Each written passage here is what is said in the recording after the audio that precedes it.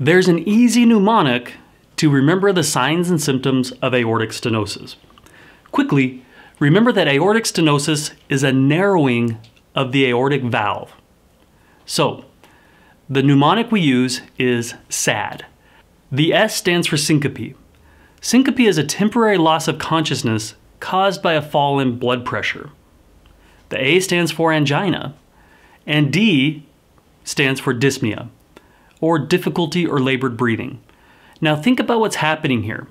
Our aortic valve is having a hard time opening, so we're not getting that blood going back out into the system. So this patient's not getting as much blood leaving their heart like they should be, meaning oxygen's not going to the system. That leads to the syncope. Now as blood doesn't leave the heart and go into the aorta, we're not perfusing the heart like we need to, and that causes the angina. And then the dyspnea occurs with them having that difficult or labored breathing. SAD is the mnemonic we use to remember the signs and symptoms of aortic stenosis. Subscribe and click the little bell so you can be notified when our next nursing mnemonics video comes out.